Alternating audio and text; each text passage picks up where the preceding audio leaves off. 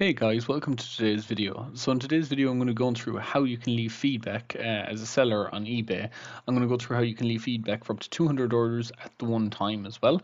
So the first thing you need to do is go over to eBay, ebay.com.ie.co.uk. Okay, so you need to be registered for Seller Hub so the screen looks the same as mine. If you're not, you should be able to do it, but it might be slightly different. Okay, so the first thing you need to do is go up to My eBay and then go down to Selling.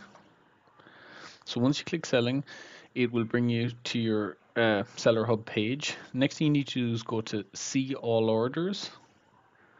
Okay, so on eBay you can only leave feedback for a maximum of 60 days. So if it's selected 90 days, you may need to reduce it down slightly. Also, you will want to have 1 to 200.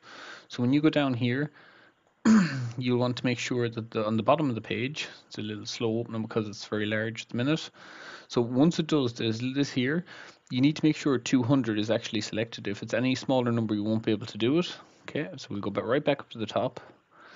So on these ones here, I'd say some of these are probably older than 90 days. So I might want to change my time frame. So if I just do a custom time frame, I'm going to change this to 2023. So it's August 2023 now. So I'm just gonna do a month. Okay, sorry, it's a little bit on the slow side. I'm just gonna pick a month time frame. Might just make it easier. I should have started off with the earlier one. So it's gonna keep going. Okay, so let's go this way, and I'm just gonna pick June.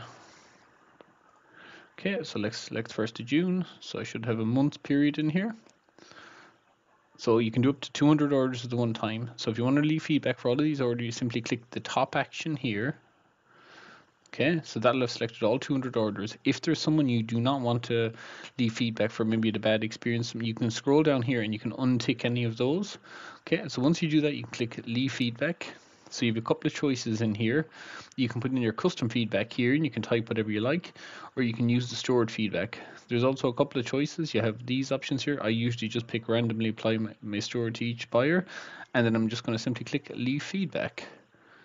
And it should leave feedback for 200 out of the 555. So you just need to move on to the next page and do the same thing again, and the feedback will have been left. It says for 141 orders.